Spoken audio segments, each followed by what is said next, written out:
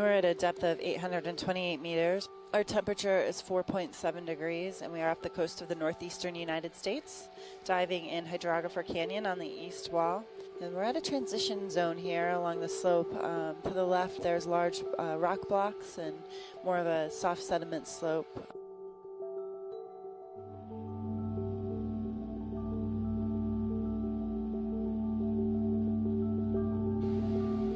You can even see the little pinnules on each individual tentacle. So this does appear to be the white morph of Paragorgia.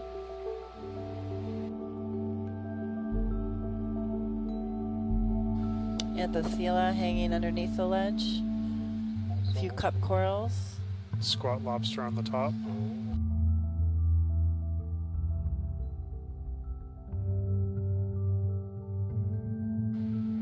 So we're trying to get a good image here of what appears to be Lophelia pertusa. So what do we think? Is this Lophelia? Oh great, orange morph of Lophelia pertusa.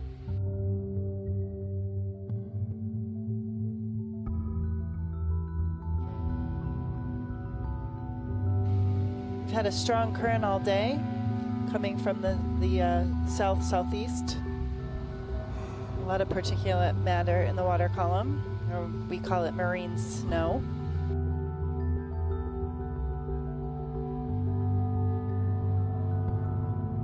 Now you can see two eyes, and it's changed. It looks like it's changed again.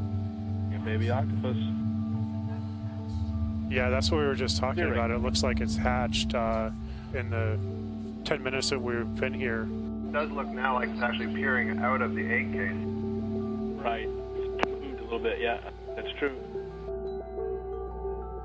I see some other zoanthids just to the lower right. More eggs in there? Yeah, on the left-hand side you can get more eggs.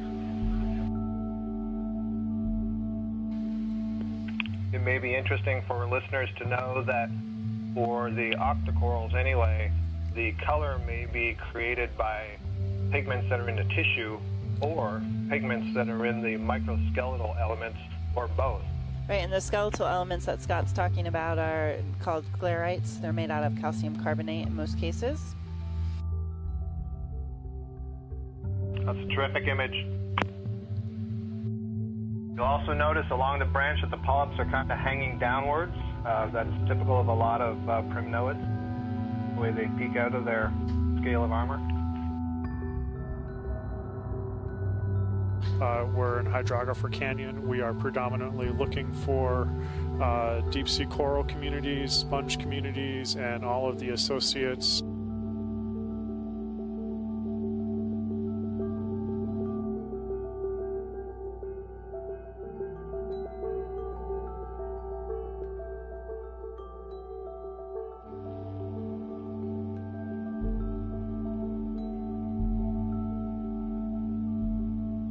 That cup coral right there is different. Do you see that, guys? Can we get a zoom in on that red and white cup coral above the shrimp?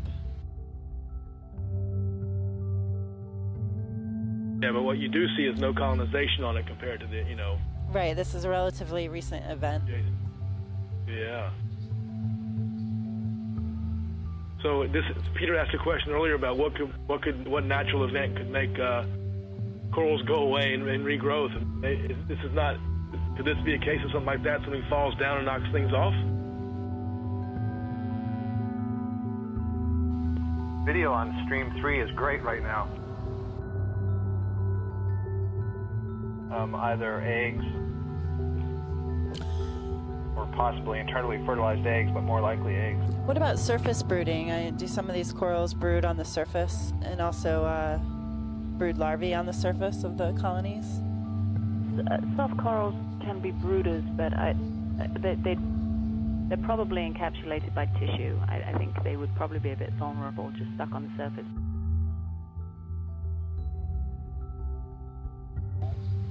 That's a huge one. Estimate maybe 2.5 meters wide, meter and a half tall.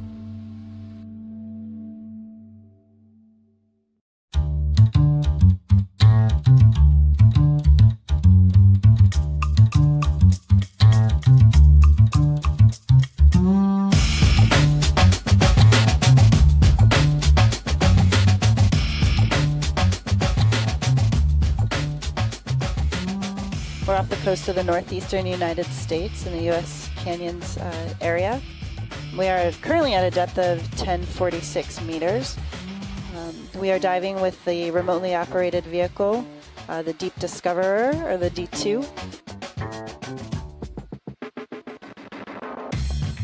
We are headed to a bottom depth of about 1,100 meters. The base of a steep scarp. We will explore, discover, hopefully, deepwater coral communities and other benthic organisms.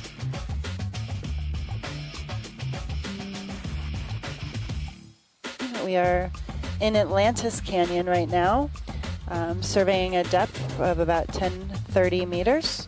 And we have been surveying this vertical rock wall all day, documenting coral communities and other benthic fauna. Tim, it almost looks like, on the hard corals, the dead patches are a result of that they're starting to trap sediment, and that's suffocating them out. Yeah, you do really see sediment on top of them, don't you? Yeah. Hidden along that rock face. You see two Swiftia.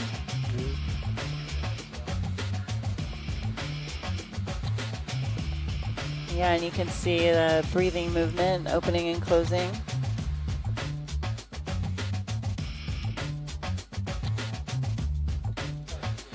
In terms of the branching, Scott, at the nodes and internodes of these bamboo corals, is that still a fairly good morphological character for genus level differences? Differentiation is more complex than just that branching pattern. Exactly. So right now, that is accurate. Keratoisis branches at the internodes, Acanella, Isodella branch at the nodes.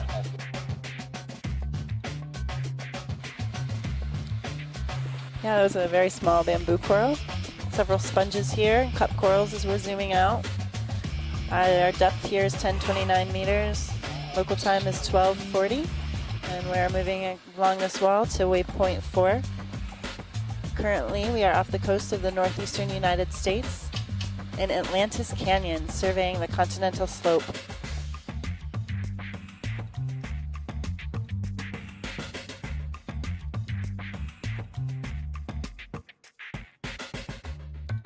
Yeah, Bridge, I'd like to request another ship move. 50 meters at 335 degrees, 0.1 knot. That's some interesting geology there. Yeah. Something fell off. There's another good lesson about patchiness here. It'd be interesting if we hadn't landed where we did, we would think there were almost no corals at all here. That's right.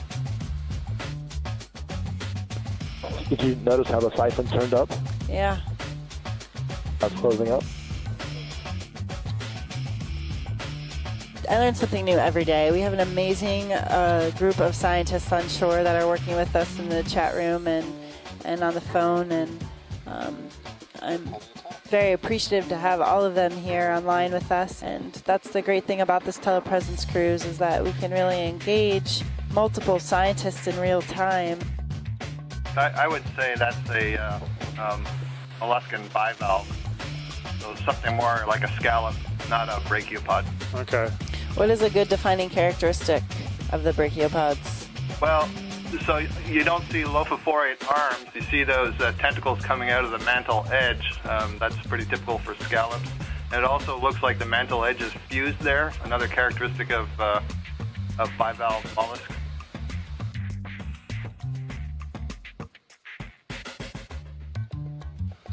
This has been a fantastic dive, though, today.